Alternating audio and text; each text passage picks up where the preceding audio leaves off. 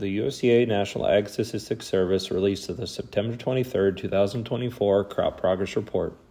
Corn in Illinois is 72% mature, while Iowa is 61% mature. 14% of corn in Illinois is harvested, while Iowa is 5% harvested.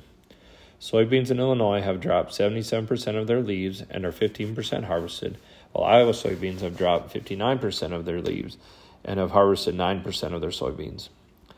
Harvest overall is well underway with great weather to help farmers make good progress. Farmers have been happy with yields so far, but can tell the recent dry weather has changed overall potential. Thank you for listening to MWA's Crop Progress Report.